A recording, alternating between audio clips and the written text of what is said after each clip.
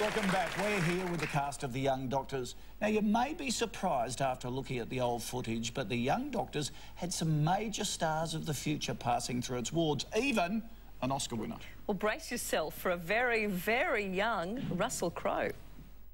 Russell, it says here you were in the other night complaining of the same pain. Now, where did you say that pain was? I thought you said it was over here. Oh, yeah. There. Russell, is your mother here with you? No. Where is she? With my dad. And where's your dad? Where he is every night. In the pub. She was good back then, wasn't he? Very young, inside. Our Russ wasn't the only big name to get a break on The Young Doctors. There's another Kiwi who did all right. He used to play the stern and scary Dr. John Forrest. His name is Alan Dale. All right, I've had enough of your excuses. As of now, Dr. Bailey's on the case. Get that file to him immediately. Dr. Duffield is competent and conscientious. Why wasn't he brought in if his patient was having problems? I realise you're the ADN sister, but I doubt that gives you the right to question decisions made by the Deputy Superintendent. And this is the man who abuses people if they allow their personal problems to interfere with their work. You're not exactly practicing what you preach, are you, John? I don't need one of your lectures, Livingston.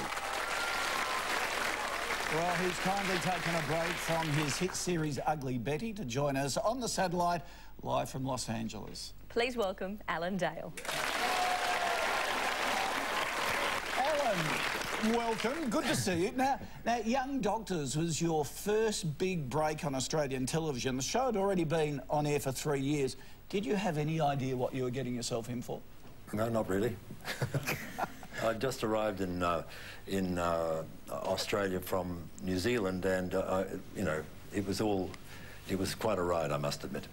And as it was when you were at the hospital and you had plenty of nurses chasing after Dr. Forrest, that must have been pretty tough. In particular, no, I don't think... Liz Kennedy. No, I don't think that they were. No, Liz Kennedy, yes. She wasn't chasing me, I was chasing her. But nobody else, really. He was so unpleasant. But he had a lot of hair, didn't he? He had a lot more then.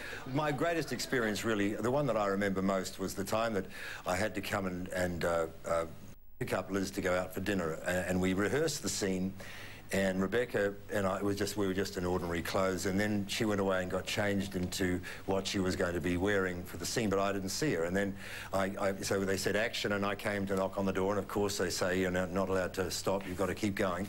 So I knocked on the door, and she opened the door, and there she stood, and she was so breathtaking I couldn't talk. It was the most embarrassing thing. It still is.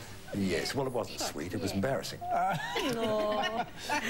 Rebecca, you and Alan were married on the show. We were, briefly. But the marriage didn't last that long. It lasted... it wasn't even consummated, was it, Alan?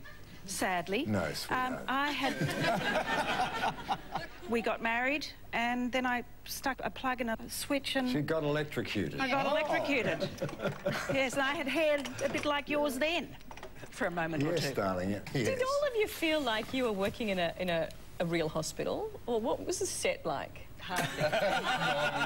There's the answer, really, isn't it? Nothing like that. No. When you shut the door, the whole walls shook. I mean, and there was a lot of slamming of doors because it was very melodramatic shows. So. And there was no glass in the cupboards. They didn't have glass, and sometimes I'd have to go and get a bandage out of the cupboard, and sometimes I'd forget to open the door and just put my hand straight through. Tell us, Alan, about your career, because after Young Doctors, of course, you went on to Neighbours, and then you packed your bags and headed for LA at the young age of 50. Why? Why then? And I didn't tell anyone I was going either. There was no chance of me making it here, so I went very quietly, I can tell you. Well, just because I was getting old, you know, and it just worked out. I mean, I think a lot of people come and don't tell anybody and it doesn't work out, but for me, I was lucky. Well, it certainly worked out. ER, 24, CSI, The OC, now Ugly Betty. What gave you your break in Hollywood? Well, it was playing a South African in Eeyore when I had the very bad back. And I just did my Tony Gregg imitation, and they loved it, you know, so there is hope for Ugly Dave Gray, maybe to make a career over there? I think it's a definite. I mean, it certainly fit in with Ugly Betty. Speaking of Ugly Betty, I mean, that's hugely successful. Is there anything that you learned from the young doctors that you've taken to that set?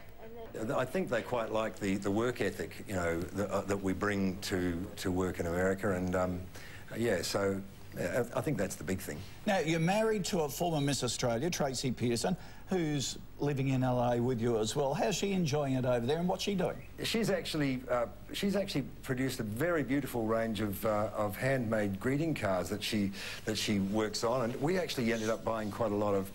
I'm a slum landlord, and she has to sort of handle all that sort of paperwork and stuff too, because I'm creative. Oh. Any plans to come home? I would like to have come home for this, but I wasn't able to get out of doing the show. I can't see there's no work. What do I do? Yeah. I'll stay here. Oh, look, you've got a lot of work there. Congratulations on all that you've done. A lot of the audience here would have seen you in the OC and now follow you in Ugly Betty. Alan, thank you for joining us. Would you thank Alan Dale in LA and the rest of the cast from The Young Doctors?